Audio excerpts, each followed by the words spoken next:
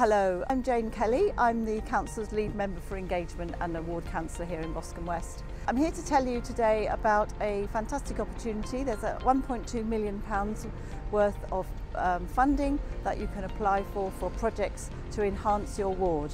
This money comes from the Community Infrastructure Levy, which is a charge put on development within every ward. So now you have the opportunity to develop your projects, to apply to the fund, which you must do before the 5th of July to get into this round. There will be further opportunities later, but this one ends on the 5th of July.